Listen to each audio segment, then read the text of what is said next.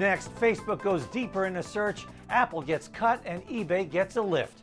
First up, Facebook. Forget those rumors of a mobile phone or a tablet. The social network is trying to help organize information on its site. Mark Zuckerberg unveiling Graph Search. It's a way for users to hunt for content that has been shared with them. The beta version will focus on searches for people, photos, places, and interests. Facebook shares down slightly, near $31 a share.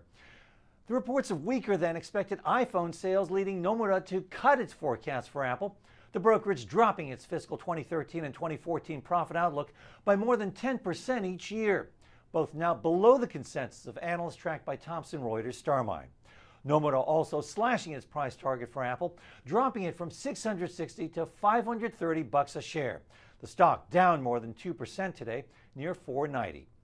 Nomura more positive on eBay, becoming at least the fifth brokerage this year to raise its price target. Nomura nudging its target to $61 from $59. eBay reports quarterly results after the bell Wednesday. The company's PayPal service seen as a strong point as it continues to expand the payments division further into physical retail locations. It announced deals with a chain of gas stations and grocery stores. Its brick-and-mortar retail partners now number 23, including Home Depot. Alibaba founder Jack Ma plans to step down as CEO. The 48-year-old billionaire said he wants to hand over the reins to younger leaders. He says they have better, more brilliant dreams than mine.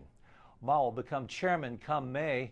Ma created an e-commerce empire so big that the value of deals on two of its platforms from January to November amounted to roughly 2% of China's GDP. Last year, his company struck a deal to buy back Yahoo's stake in Alibaba. Soaring and sputtering time, our look at movers. First, soaring is Dell. Sources saying private equity firm Silver Lake among those in advanced discussions with a computer company about taking it private. The source is saying a deal could come soon, but the situation is fluid. The stock up another 5% today. And sputtering, Multi-Fine Line Electronics. The small-cap electronics components maker estimates its gross margin fell in the first quarter as it scaled back production to manage its working capital. Shares down more than 20%. That's Techquity this Tuesday. Remember, you can follow us on Twitter at RTRS Techquity. I'm Fred Katayama. This is Reuters.